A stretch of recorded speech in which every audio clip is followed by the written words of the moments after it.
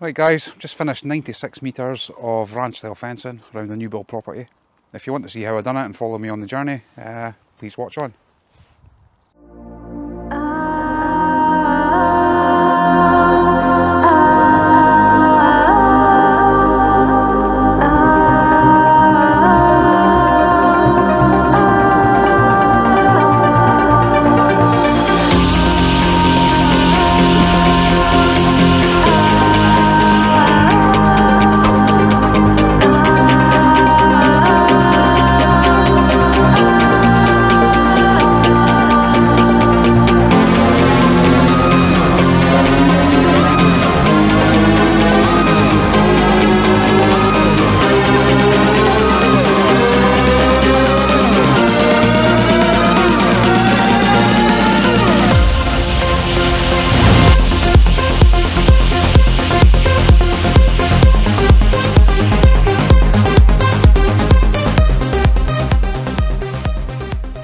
Right, it's a quick overview of the site. As I said, post marker way down there, up to this one here, down to that one there, and there's one away in behind the house there.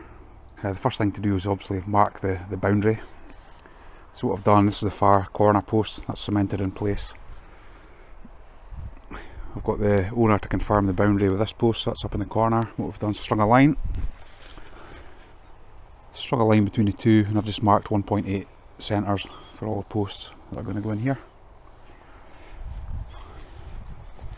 And we've obviously got this corner to that corner away up there, so again we'll do the same again, string a line, mark all the posts, get the posts in. I've got another post down the other end of here which I'll cut to just now.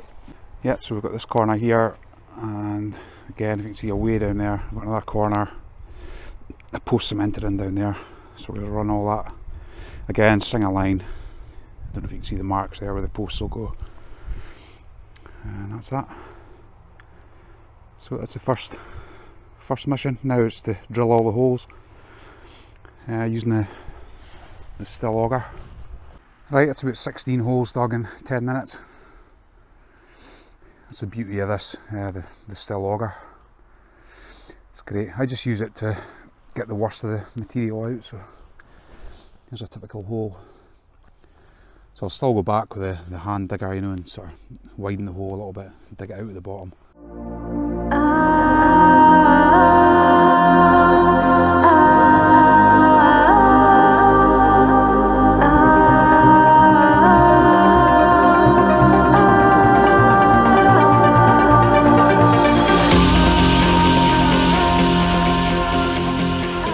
Right guys, I've nearly got all the posts in now. I'll just give you a quick overview of the site. We've got one more post to go in here. So just to give you a brief overview of this job, what we'll be doing in this section is taking this up to 2 metres, just creating a fence here. So you'll still see that wall there. But this will be fenced off, just to give a bit of privacy. There's a new house going in here, and another new house going over the back. So I just want a sort of screen along here. So what I'll do is take that right along here, straight into the bank, and then angle it up right along the back there, just following the gradient of the land. So if you can see that, right across, up at an angle, up at another angle, and then down at this angle to this corner here.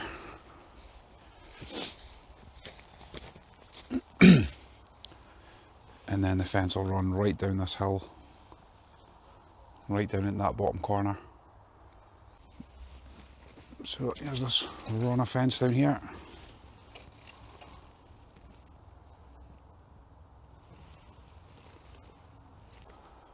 So hopefully you can see it now. I think there's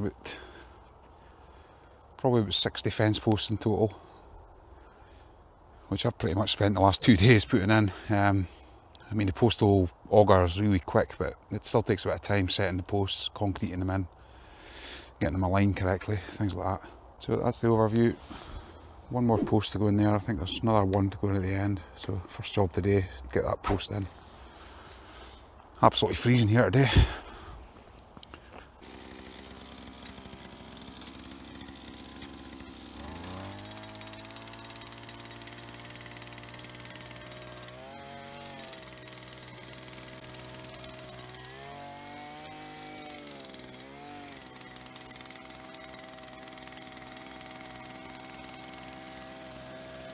Right guys, that's the last post in, so what I'm doing now, I need to lay the first board along here. Obviously this wall's not level at all, so what I want to do is get the first board in totally level where I want it, and I'm using the laser level just to help me get a starting point.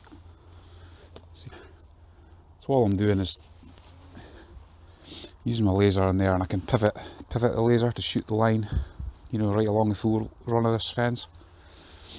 That just gives me a line to work off to get the first board in. Obviously once you've got the first board in, got it level, you can just use spacers then, it's easy.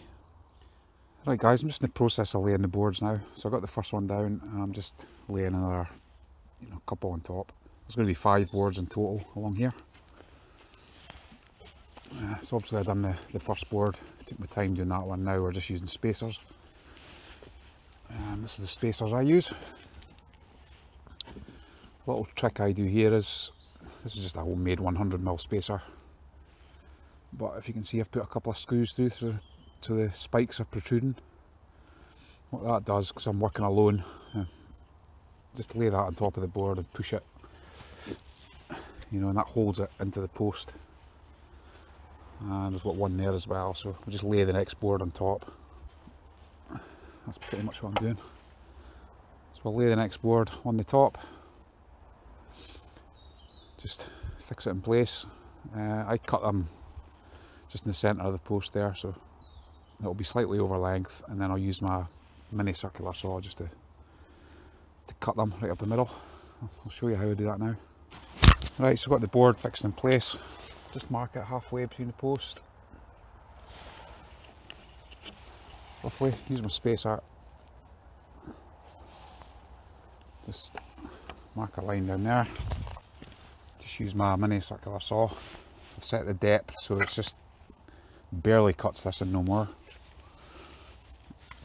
Get in position.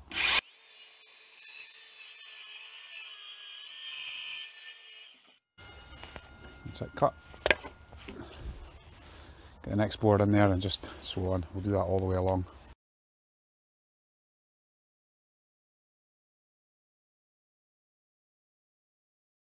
Right, a little bit of progress, we're nearly there.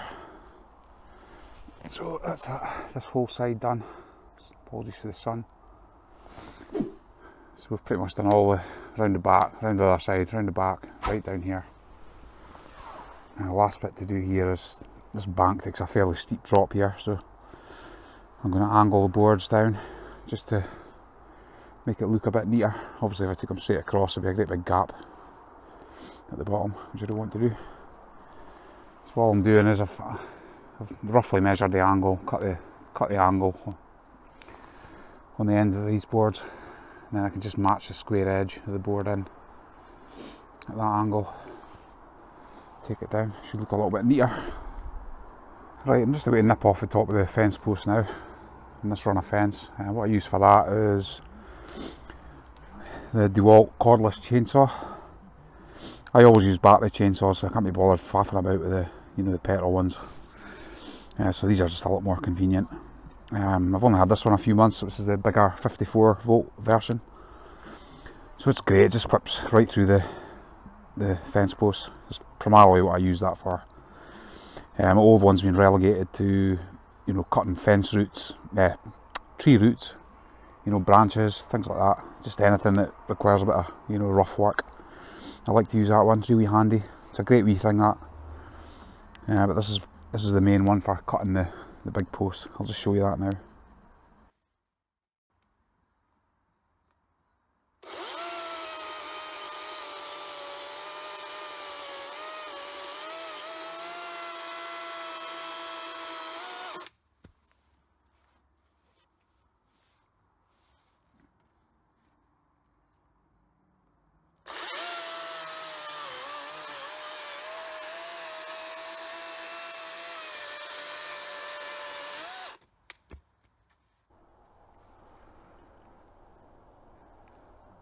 Right, so that's all the posts cut. You can see the line of them down there.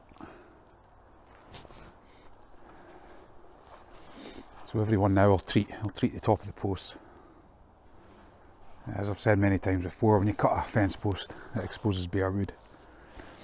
If you can see the pressure treatment there, you can see how it goes in. Maybe about 5mm all the way around. But after that point there, this is untreated bare wood, so you need to treat it.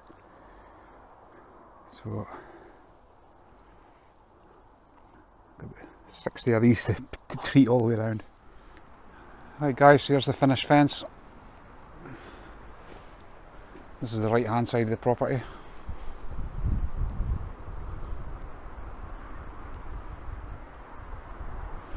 This is a bit, we've sloped it down.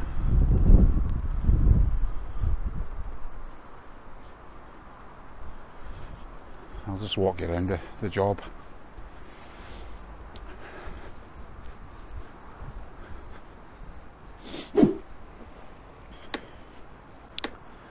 So it's the right hand side of the property. This is right along the back.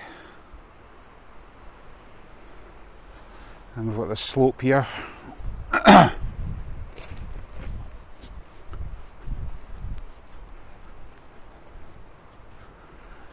This may look a bit silly just now, but the owner did say they're going to put, there's more blocking to go in here, so it'll probably come around about there. So this is the best solution I could come up with, just to angle it down. So you see that from there.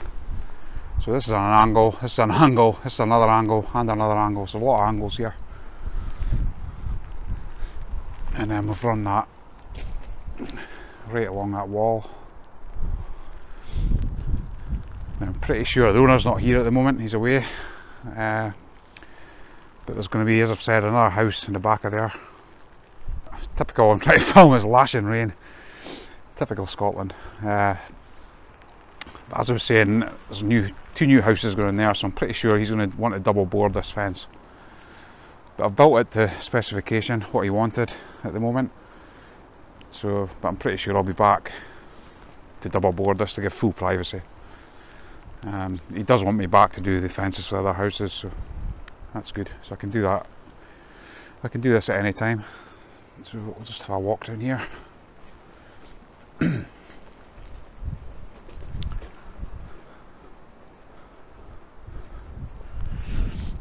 At the end here, I've just had to transition it down to roughly a metre. I mean, this is just a country lane here, but it's just for, you know, cars getting out of the driveway. It's easier to see. Again, there's more these blocks here are going to be going in here and here and here, so all this will be blocked off, so it'll look pretty much the same as that. So let's give it a quick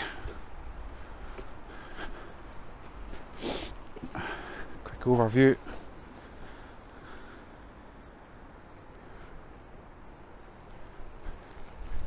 And this fence, I've just run it in line with the gradient in the land.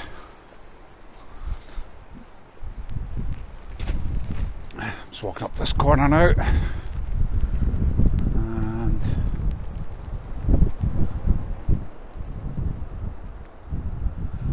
there's the run down there.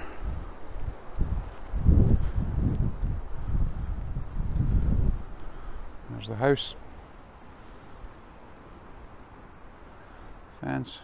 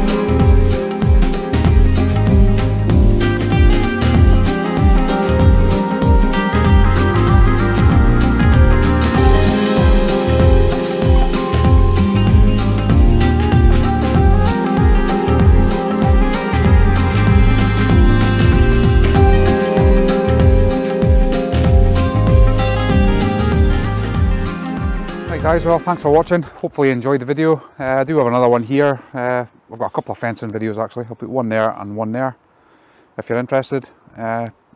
Anybody new here, please subscribe to my channel by clicking down there or there, I'm not sure. And please be hugely appreciated if you can give a thumbs up to this video. That would be fantastic. Alright, cheers guys, thank you, bye.